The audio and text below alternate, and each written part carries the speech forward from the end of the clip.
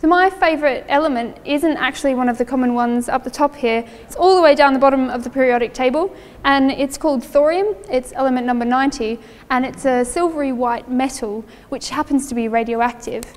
And people are pretty excited about thorium at the moment because of its potential use as a nuclear fuel, because we think it's about 3 to 4 times more abundant in the Earth's crust than uranium is.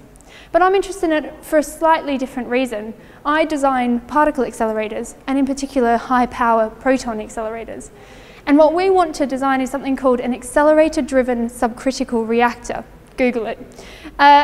In this reactor, you have thorium in the core, and thorium is a fertile rather than a fissile material.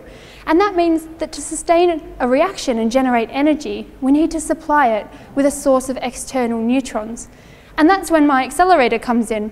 High-power protons come in, we generate neutrons in the reactor. So if this bucket of balls is my thorium fuel, I supply the external neutrons,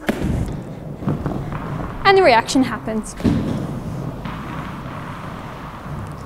Now that reaction was pretty out of control, but in the accelerator-driven subcritical reactor, we can control it by switching off the accelerator.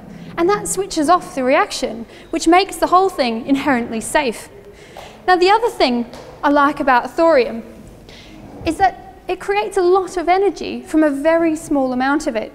And that means that you could potentially hold your lifetime supply of energy in the palm of your hand.